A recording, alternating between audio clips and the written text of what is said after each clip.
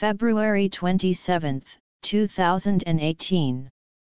The Impoverished Ministry of Jesus. Where then do you get that living water? John 4:11. The well is deep, and even a great deal deeper than the Samaritan woman knew. John 4:11. Think of the depths of human nature and human life. Think of the depth of the wells in you. Have you been limiting, or impoverishing, the ministry of Jesus to the point that he is unable to work in your life? Suppose that you have a deep well of hurt and trouble inside your heart, and Jesus comes and says to you, "Let not your heart be troubled," John 14:1. Would your response be to shrug your shoulders and say, "But, Lord, the well is too deep, and even you can't draw up quietness and comfort out of it"? Actually, that is correct.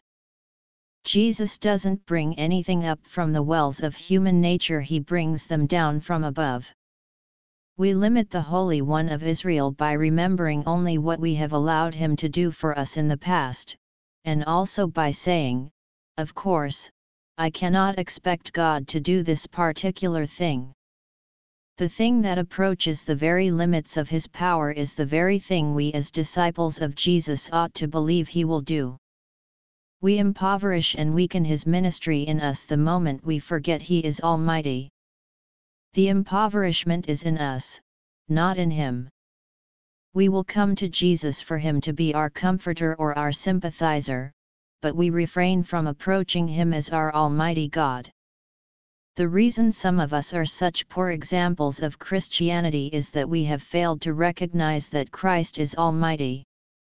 We have Christian attributes and experiences, but there is no abandonment or surrender to Jesus Christ. When we get into difficult circumstances, we impoverish his ministry by saying, "Of course, he can't do anything about this." We struggle to reach the bottom of our own well, trying to get water for ourselves. Beware of sitting back, and saying, "It can't be done." You will know it can be done if you will look to Jesus.